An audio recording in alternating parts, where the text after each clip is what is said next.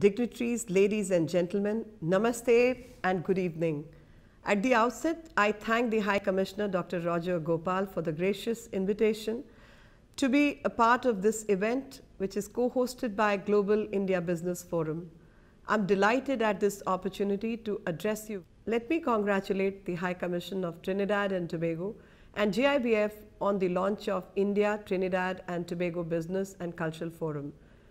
This is a timely initiative as it comes at a significant juncture when India and Trinidad and Tobago are celebrating 60 years of establishment of diplomatic relations. 2022 is a special year for both India and Trinidad and Tobago. While India celebrates 75 years of its independence, Trinidad and Tobago celebrates 60 years of independence. Let me take this opportunity to convey on behalf of the Government of India the warm and cordial wishes to 1.4 billion Indians for the peace, progress and prosperity of people of your beautiful country. Ladies and gentlemen, today I speak before you as a Minister of State for both External Affairs and Culture. Culture is one of the important pillars of cooperation between our countries.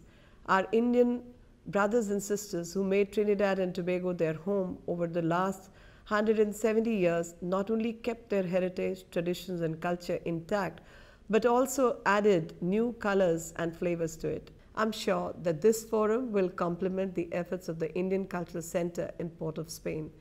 I once again wish and convey my wishes to the people of your beautiful country, and I wish India and Trinidad and Tobago Business and Cultural Forum a fruitful journey in strengthening relations between our two countries. Thank you very much. Dhanyavad. Jai Hind.